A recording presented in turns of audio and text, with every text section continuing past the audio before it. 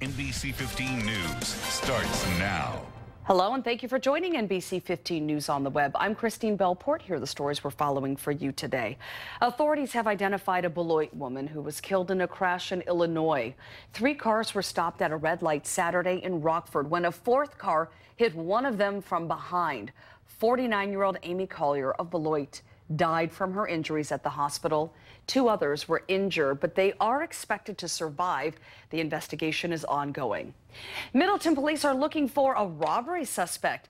Now, the person in these surveillance photos is suspected of stealing DJ equipment from a store on the 1600 block of Deming Way Tuesday. If you know who this is, please call Middleton police.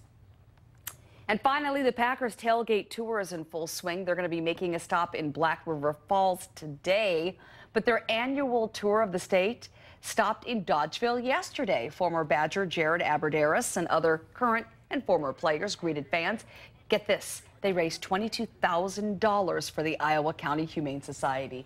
Those are the stories we're following. Have a great day, everyone.